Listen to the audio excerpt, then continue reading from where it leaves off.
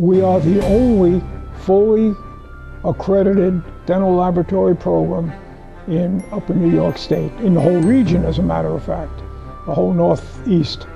So our accreditation standards are very, very rigid. The laboratories, the ADA mandates that we stay around 12 to 1. But in addition to the one faculty, we'll also have a tutor. Lecturers are 32 students in the class. When they first come in, the first introductions we introduce the industry to them, and we show them another course. We'll teach them how to use the equipment that we have and the materials that we'll be using. We introduce all of the occupation, how it operates around this equipment and materials. And then the very first technical thing that they really get into is we teach them how to make complete dentures. We introduce them to complete dentures, and also we do the format for restorative, for crown and bridge work. In the third semester, they continue with more advanced crown and bridge, more advanced partial denture techniques, but also now they start getting into ceramics technique and orthodontic techniques. They start to build braces, appliances for the teeth, to move the teeth to different positions. And in the fourth semester, they continue with brushing up, repetition on all these items.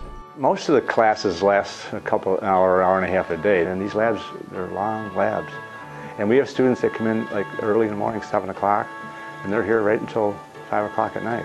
It probably, with optional specialties, we're probably exceeding 70 credit hours, which is quite a load. So many students do it on a 2.5, 3-year basis. Before they leave this program, like usually at the end of April or early part of May, they'll take an exam in the national boards.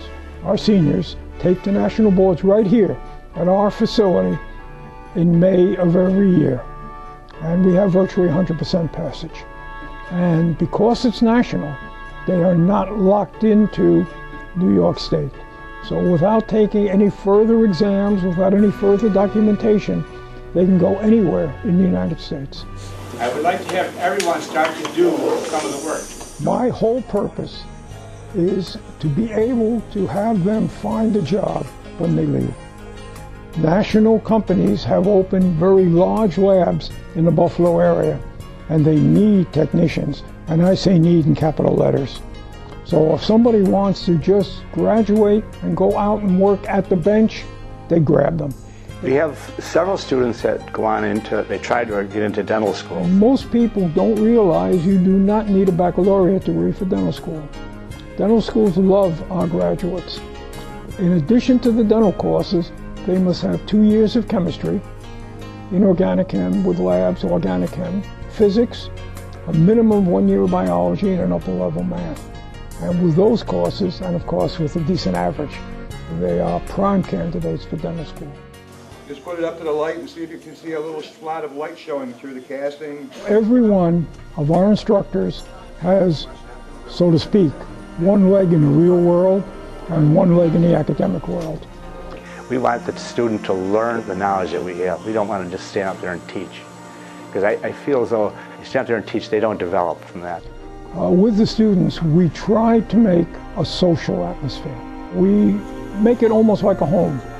It's really almost like a family. We keep this corner of building number 2 in the second floor, and the students really live there. They only leave the area for the ones who have to take liberal arts, and then they come right back.